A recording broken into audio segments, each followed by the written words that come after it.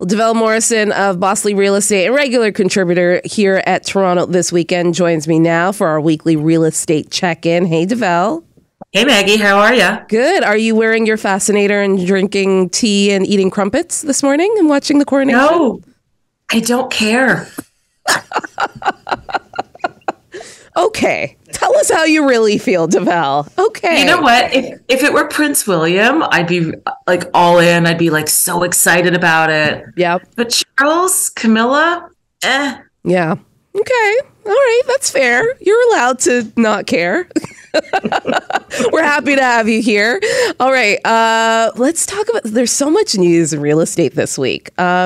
Interesting story that came across the headlines this week. Those in the shelter system who cannot afford to rent in the city might not receive the financial help they need to get off the street. So the Canada-Ontario Housing Benefit, which I didn't even know existed. So I was quite pleased to hear that we have something like this, first of all. So it's designed to help bridge the cost in rent for those who have experienced homelessness. And so they kind of get a helping hand to be able to, they might not have enough funds to be able to rent a home or rent an apartment. And so the government helps them in order to bridge that gap. So they will receive millions less in funding this year, which will help 500 less people than last year.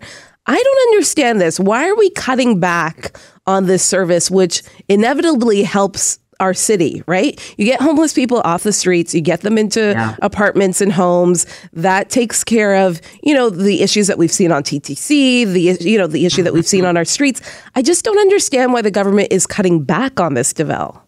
Yeah, I agree. I couldn't agree more. It makes no sense to me. I'm like, this is not the time to be cutting back on a program that works, that is actually helping people. It's counterintuitive, really. I mean, we have a homeless crisis. Everybody knows it.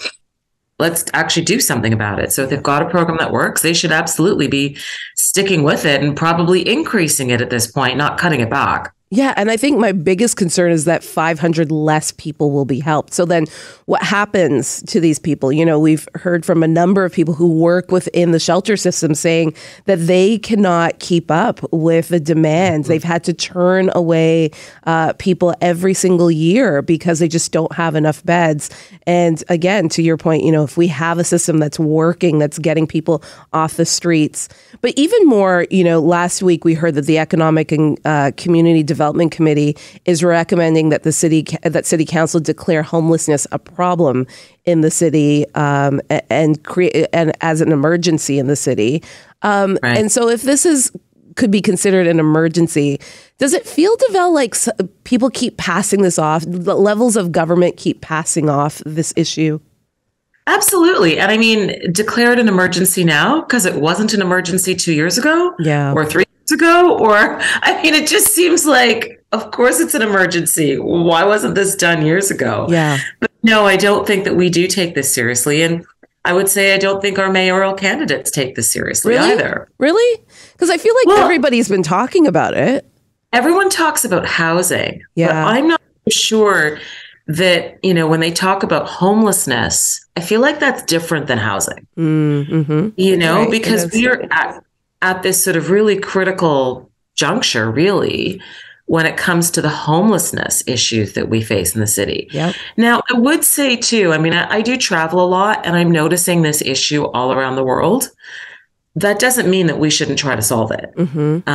It's not something that's just Toronto's dealing with, but I do think that we need to put our heads together and figure out a way through to fix this because people need a place to live. They just do. Yeah. No, I think you're absolutely right. Sometimes we get affordable housing mixed up with the homeless problem in the city. You're right. And you could almost think that both are the same, but they are very, very different. And we have to make sure that is something that the candidates are talking about. 73 of them, by the way. 73 candidates right now. Devel, are you on the list? Are you running? It's funny. So my stepdad put his hand in the ring to run. Oh, okay. Yeah. So my stepdad is Glenn Benway, and he has decided to run for mayor because he was so upset with the what he was seeing as other people running for mayor. that he has put his hand in. And All right. there's a little mayoral debate happening in June Rollins Park, run by Apple Tree Markets in the Yonge and Eglinton area today at around 2:30, where mayoral candidates will be there introducing themselves to people. So, good luck to everybody going out there today. Okay. All right. In other news, Ontario Ombudsman Paul Dubé has said that the Landlord-Tenant Board is unequipped to deal with the backlog of over 38,000 applications. Dubé has said that this isn't solely a problem that we have seen come out of the pandemic, but this is a structural problem as well. Do you agree? Oh, yeah. I mean, this landlord-tenant board has been a problem for years. And I mean, maybe people are only just waking up to it. But I mean, the report is that there's 38,000 cases in the queue. Yeah. I mean, imagine if you're a landlord and your tenant is not paying rent, it might take you up to a year to even get heard and get money out of anybody. Gosh. That's a year of you paying your mortgage that your bank doesn't say, oh, I'm sorry, Mr. Landlord, or Mr. and Mrs. Landlord, you don't need to pay your mortgage because your tenant is not paying their rent. Mm-hmm. Mm-hmm. And there are also cases of tenants who are living in horrible conditions and their landlords are not taking care of those conditions that are also, have their cases. So both sides, right? Absolutely. Thanks for putting me in there, Maggie. Well, just sort of trying to make it fair here. But absolutely, both sides. One of the issues that I thought was interesting, I was actually watching a program about this. The technology issues are a huge issue. So what they were saying is right now the cases are all getting adjudicated online. They're all on Zoom. Right. But if you're a tenant with not a huge cell phone plan, you get stuck on hold for hours. Yep. And, I'm going to say most landlords probably have a laptop, so they're just sitting on their laptop waiting. But if you're on a phone and you don't have a huge cell phone plan and it takes hours to get your case heard, and basically your phone runs out of juice, that doesn't really work. Yeah, that just seems so archaic, right? Like, why are you waiting? Why aren't you given a time? And this is when you show up. Or it just seems archaic. Some of the other points that Paul Dubé had pointed out, again, the Ontario Ombudsman, is that there's a shortage of qualified adjudicators, made worse by lengthy appointment and training processes, a complicated application process that could be upended by simple clerical errors, antiquated systems, so kind of what you were saying as well, that failed to triage urgent cases, and a lack of bilingual adjudicators as well. So, just there's a number of issues that need to be dealt with. Yeah, no, there really are. And I mean, it is critical. As we talk about, housing is an urgent need. Yeah. So this is definitely something that, should be a priority. But quite frankly, I feel like the whole Landlord-Tenant Board, the Residential Tenancies Act, they need to scrap it and start again because it's not working. There needs to be an overhaul. And I'm happy to see that Paul Dubé is actually, even just to be aware of that and say, okay, how do we move forward from this? So, Devel, I find this is another headline that we saw this week in the world of real estate. According to the Globe and Mail, only 385 households in Toronto, Vancouver, and Victoria have used the First-Time Homebuyer Incentive. And this is over a 3-year span. First of all, maybe if you can explain, what is the Homebuyer Incentive? Because essentially it's supposed to help first-time homebuyers get on their feet and be able to buy a home, correct? Yeah, it is, but it was rushed to market and it's very ill thought out. So that the way it works previously was that households with a max of $120,000 were allowed to borrow up to 4 times that amount, which would amount to something like $480,000. And so the most expensive house that one could buy would be $505,000. Now, as we all know, in Toronto and Vancouver, I'm not exactly sure what that's going to buy you. Yeah. Perhaps a parking spot? Yeah. And then, for Toronto, what they did is they upgraded it. So people in Toronto, Vancouver, and Victoria, it was tweaked to a maximum income of $150,000. So they could borrow about 4 to 5 times that. So they could buy a home with a max of $722,000. Wow. Certainly is much better. But I mean, at the first go at $505,000, I mean, come on. Yeah. So, I mean, no, go ahead. Even Toronto, I mean, leave aside Toronto and Vancouver. The house prices across the country are so expensive. I'm not sure exactly what people are buying for $505,000. There are definitely some small markets where you can do justice with those funds, but there's a lot of markets where that just does not work. Yeah, no, I could understand what the government is doing, but and could appreciate that they're trying to help, but it does not sound realistic. So apparently across the country, there have only been a little over 17,000 people who have actually taken, access this first-time home buyer incentive. So you would think that would say to the government, okay, maybe this isn't working, and maybe we need to continue to tweak this. Yeah, but I think the challenge is when the government, and I would say many levels of government here, when they come up with housing policies, they seem to sit in a vacuum with themselves to come up with bright ideas. They tend not to seem to consult with anyone who works in the mortgage industry, anyone who works in the real estate industry. And they probably need to do that to come up with better policies that are going to work. Yeah. I think that's the challenge, right? Yeah. So, with this particular program, the government contributes, let's say 10% to somebody's down payment, but so it helps to reduce their monthly mortgage payments, which is great. But it now means that the government takes 10% of your equity when you go to sell. Mm-hmm. Mm-hmm. And some people would be like, okay, I'll do that in order to just get into the market. But if this is not even helping people break into, again, and the average house in Toronto is what, 1.1, 1.2 million? I mean, this is not anywhere close to that. Have you ever run across any of your clients who are interested or even know about this? Because again, I don't know of many people that would even know about this first-time home buyer incentive. I mean, I know a number of people who, got into the market last year and they didn't know about this. Yeah, no, of course. No, most people don't know about it. And it's not something that I've explained to clients because at $505,000, you're not doing anything. Yeah. Yeah. All right. Rob Davis, who is a former city councillor and one of the 73 people running for mayor of Toronto, announced this week that if elected, he would sign a bylaw banning Airbnbs and releasing 20,000 rental units. Does this make sense? Is this realistic to you? No, it's completely short-sighted. The reality is that if you stop somebody from renting out their unit on Airbnb, they are not going to all of a sudden turn it into a long-term rental. Yeah. And, we just discussed about the issues with the Landlord-Tenant Board, and that is all linked. For many people who want to become long-term landlords, they see all those issues with the LTB and how long it takes to get a case heard. And it makes them back away from the thought of being a long-term landlord. Yeah. The laws right now are heavily in favor of tenants. And for many landlords, they feel they want more control over the property they own. And that's why they turn to renting their place on short-term rentals.